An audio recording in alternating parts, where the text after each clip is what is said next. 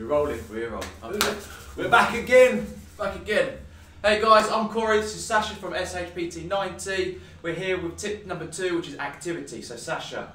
Okay, so when you want to lose body fat, you want to burn some extra calories, right? Simple as that. So one of the first things you do is improve the diet. So we spoke about cutting out the shit, having a whole food diet, and the next thing you want to focus on is increasing the amount of activity you're doing. Now it doesn't have to be a specific weight training program, or it just means general activity. Yeah. So getting up, moving more, going out for a walk, just All stop this, sitting on your ass as Yeah. much, basically.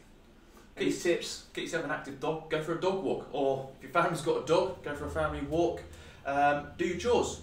The house, running a house, guys. You've got daily chores. Do your chores. Get up, hot and sweaty. Do a bit of hoovering, bit of mopping, dog walking. Plenty of activity. See, Leah's got him doing all the chores at home.